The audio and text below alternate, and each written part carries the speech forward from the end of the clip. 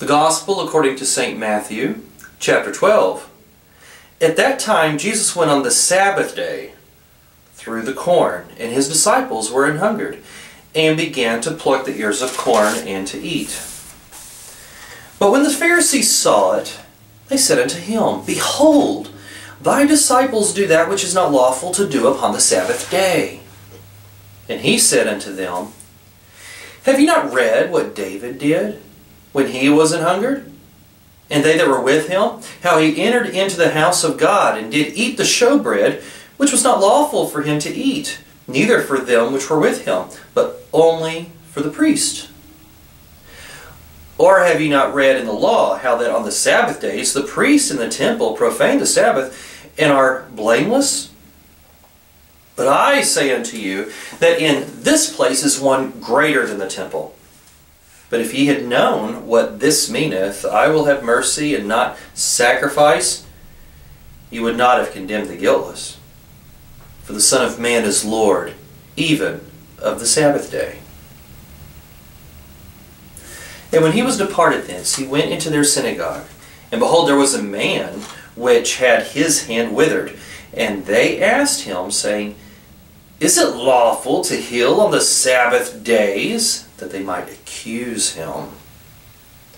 And he said unto them, What man shall there be among you that shall have one sheep, and if it fall into a pit on the Sabbath day, will he not lay hold on it and lift it out? How much then is a man better than a sheep? Wherefore is it lawful to do well on the Sabbath days? Then saith he to the man, Stretch forth thine hand. And he stretched it forth, and it was restored whole like as the other. And the Pharisees went out and held a council against him, how they might destroy him. But when Jesus knew it, he withdrew himself from thence. And great multitudes followed him, and he healed them all, and charged them that they should not make him known, that it might be fulfilled which was spoken by Isaiah the prophet, saying, Behold my servant, whom I have chosen, my beloved, in whom my soul is well pleased. I will put my spirit upon him, and he shall show judgment to the Gentiles. He shall not strive, nor cry, neither shall any man hear his voice in the streets.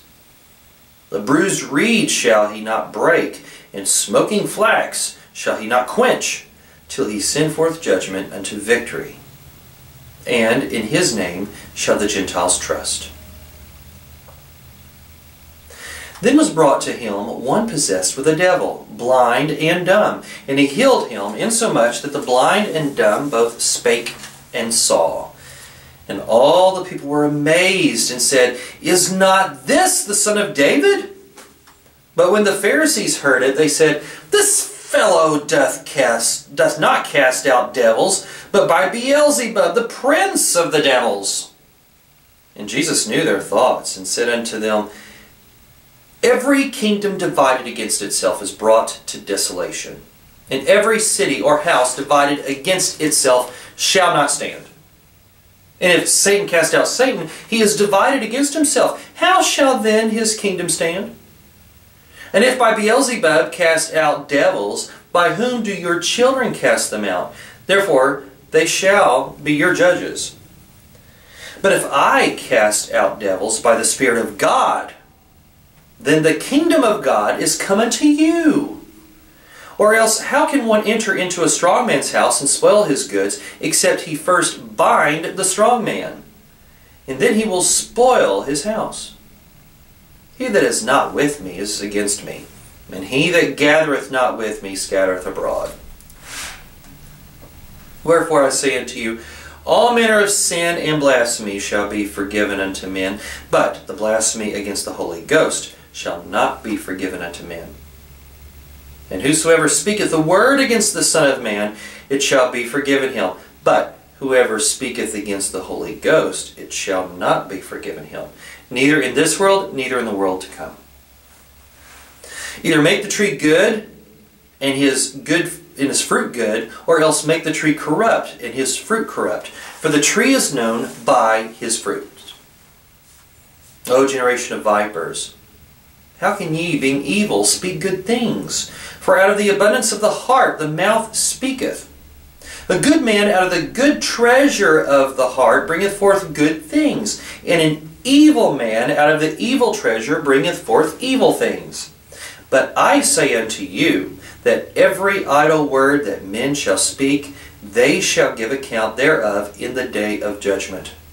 For by the words thou shalt be justified, and by thy words thou shalt be condemned.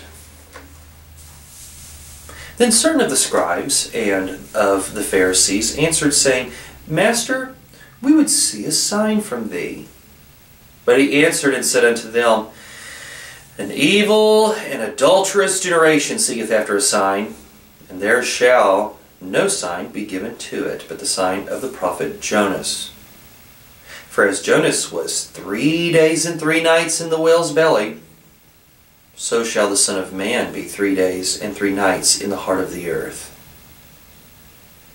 The men of Nineveh shall rise in judgment with this generation, and shall condemn it, because they repented at the preaching of Jonas.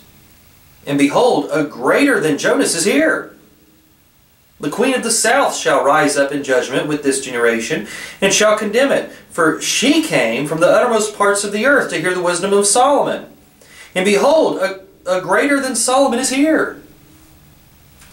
When the unclean spirit is gone out of a man, he walketh through dry places, seeking rest, and findeth none. Then he saith, I will return into my house from whence I came out. And when he is come, he findeth it empty, swept, and garnished. Then goeth he, and taketh with himself 7 other spirits more wicked than himself, and they enter in and dwell there. And the last state of that man is worse than the first. Even so shall it be also unto this wicked generation. While he yet talked to the people, behold, his mother and his brethren stood without, desiring to speak with him. Then one said to him, Behold, thy mother and thy brethren stand without, desiring to speak with thee. But he answered and said unto them that told him, Who is my mother, and who are my brethren? And he stretched forth his hand toward his disciples, and said, Behold my mother and my brethren. For whosoever shall do the will of my Father, which is in heaven, the same is my brother, and sister, and mother.